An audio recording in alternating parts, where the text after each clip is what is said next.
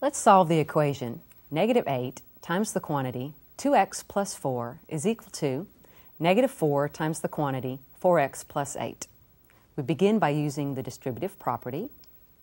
Negative 8 times 2x is a negative 16x. And negative 8 times 4 is negative 32.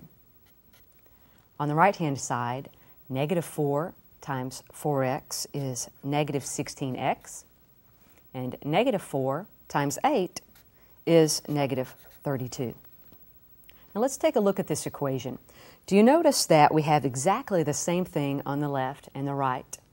Both sides are identical, in fact.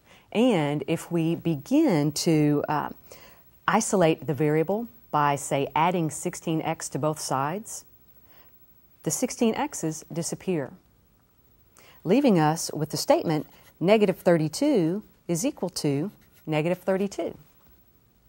Here we have a situation in which all real numbers work in this equation. So we can say that the solution set is, in fact, all real numbers.